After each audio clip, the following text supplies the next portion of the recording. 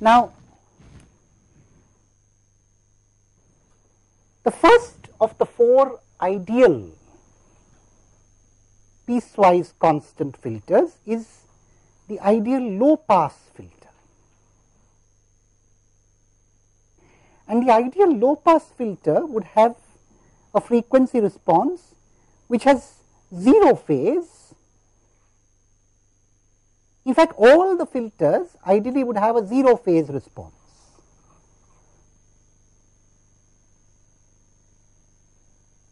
And a magnitude response that looks like this, 1 between minus omega c and plus omega c and 0 else.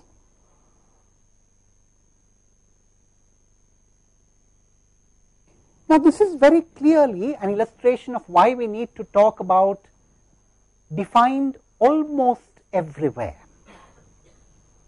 If you look at this response, it is precisely specified for all points between minus pi and pi except at the points omega c and minus omega c. At the points omega c and minus omega c, the responses are discontinuous. The response is discontinuous. So, it cannot be specified. The right limit and the left limit are not equal. So, at that point, it is not really correct to talk about the value of the magnitude or the value of the response. Therefore, the frequency response exists at all points except at omega c and minus omega c. And therefore, we say that for this ideal filter, the frequency response, whatever it is, I mean, by whatever it is, I mean, there is an impulse response that would possibly correspond to this frequency response. The discrete time Fourier transform of that impulse response is defined almost everywhere except for the points omega c and minus omega c. At those 2 points, it does not converge. And that is why we needed to put the almost everywhere. Anyway, so this is the ideal low pass filter. Correspondingly, we can have now, this also tells us why we are calling it piecewise constant.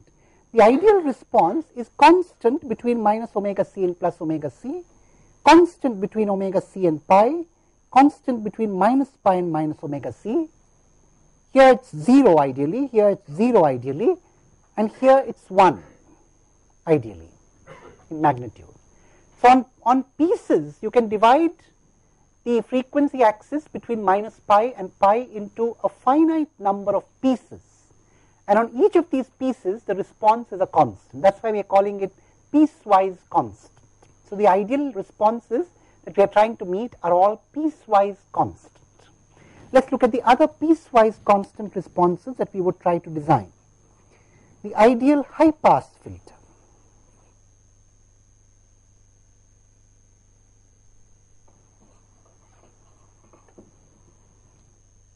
High and low, remember, is only between 0 and pi. So, here the ideal high pass filter would ideally take a magnitude of 1 from some omega c to pi and from minus pi to minus omega c and 0 else. So, this is the ideal high pass filter. Of course, it is 0 phase and this is the magnitude.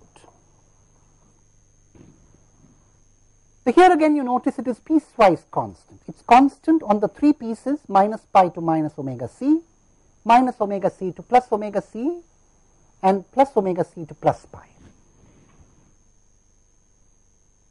We then have the ideal band pass filter.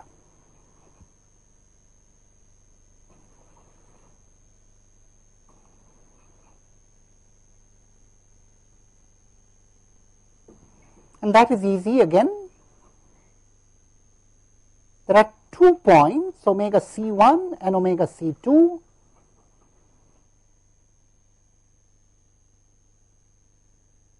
Between those 2 points, the response is a 1 and otherwise it is 0.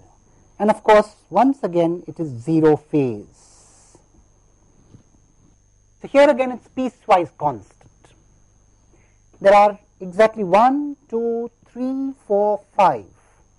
5 pieces on which the response is a constant. And finally, we have an ideal band stop filter.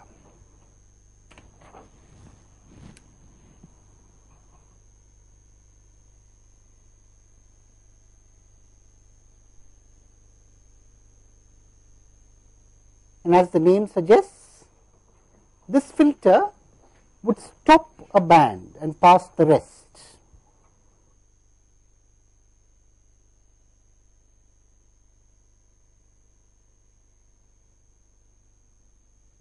It would pass the rest and stop a band. It would stop the band between omega C1 and omega C2 and pass the rest.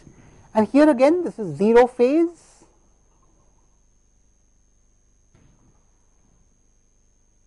And is piecewise constant on 5 pieces, this one, this one, this one, this one and this one. It's 1 on these 3 pieces and 0 on these 2 pieces.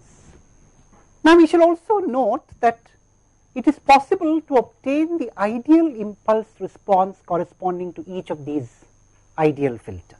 And we shall illustrate that by starting with the low pass filter. In fact, we have already done that job. We don't need to repeat it. We have already calculated the ideal impulse response of the low pass filter.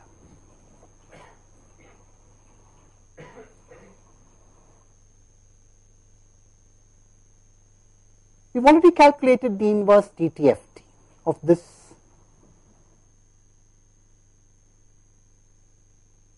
for the ideal low pass response.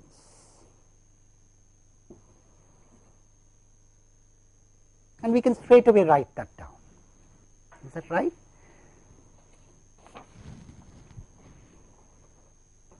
And the ideal low pass impulse response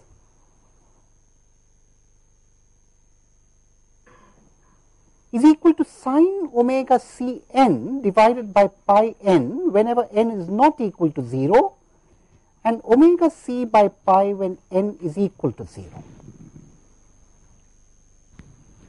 We have already calculated